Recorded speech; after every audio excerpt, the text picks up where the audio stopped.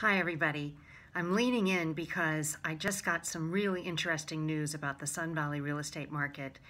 The numbers came in for February and they're quite astonishing. When you click on the link below this video from me, you can get all the details, but the top line is pretty extraordinary. New listings are down by 20%. The active listings are down by 22%.